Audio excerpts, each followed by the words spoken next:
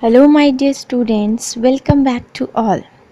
Students, I hope that you all are happy, safe and healthy at your homes and doing your work as well. Students, today we'll do our last exercise 2.3 of our chapter 2, that is whole numbers. In our previous topic we have done our exercise 2.2. I hope students that you all understood it very well.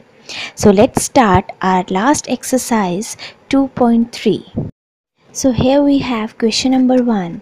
Which of the following will not represent 0? A part 1 plus 0, B part 0 into 0, C part 0 divided by 2 and the D part 10 minus 10 divided by 2. Students, you have to say that among these options, which option will not represent 0. So we can solve one by one each and every part.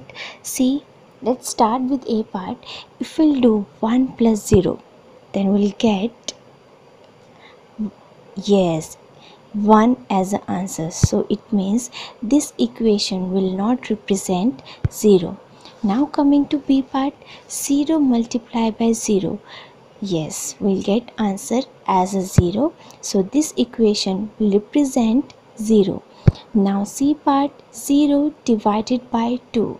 If we divide 0 with 2, then we'll get 0 as the answer. So in this equation also we'll get 0. Now the last part we have 10 minus 10 divided by 0. Yes students, when we'll do 10 minus 10, we'll get 0. Now 0 divided by 0, again we'll get 0 as the answer. So it means this equation will also represent 0. So this is all about our first question. Now coming to our second question. Now we have second question.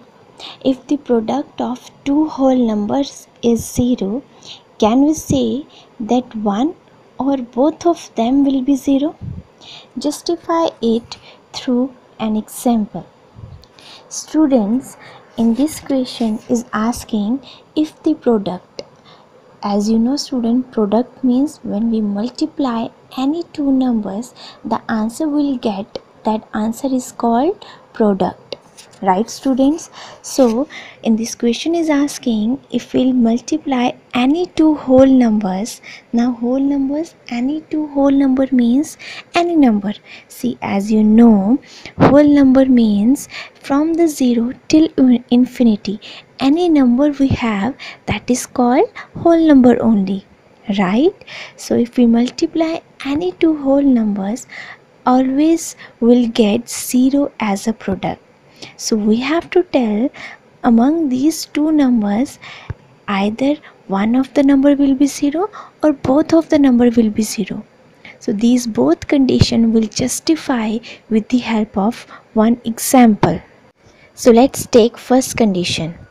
If product of two whole number is 0, definitely one of them is 0. Yes students, this property of multiplication, which is called multiplicative property of 0.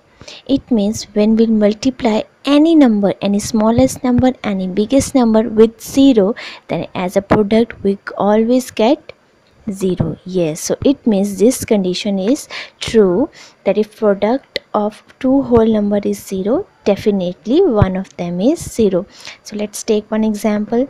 0 multiply 2, yes, we get 0, and 0 multiply 100, we get 0.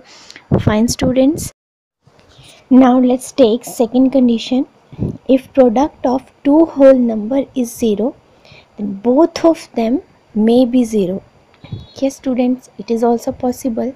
Then if product is 0, so both of the number will be 0. It means multiplicand and multiplier, both of them can be 0. For example, 0 multiply 0, yes, is equal to 0. So we get the conclusion, yes, if the product of two whole number is 0, then both of them will be 0.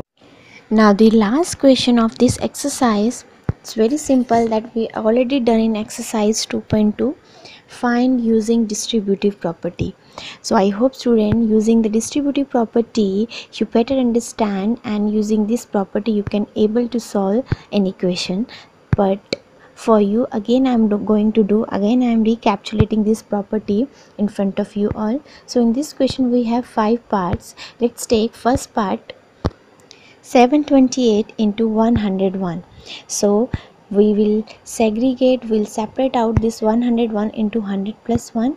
This will remain in the bracket. Now we'll multiply both the numbers with 728. So 728 into 100 plus 728 into 1. When solve this multiplication, we'll get 72800 plus 728 ones are 728. When we add both the terms, we'll get 73528. Yes students, now take one more example, 824 into 25. Now we separate out 25 into 20 plus 5. Then afterwards we multiply it with 824. 824 into 20 plus 824 into 5. We multiply 824 into 20 is a 16480 plus 824 into 5 is a 4120. When we'll add both the terms, we'll get 20600. Yes students, so this is all about our properties, and among these all properties this distributive property is very important. So I hope students that you all are understood about these all properties, and you are able to solve now all the questions related to that very easily. So this is all about our second chapter, whole numbers. Students, I'll give you at last few questions as a homework among all the exercises like exercise 2.1, 2.2 and 2.3, and as a revision worksheet. So you just solve it out in your notebooks very nicely and in a very neat and clean manner. Till then, thank you, bye bye, and take care. Stay home and stay safe.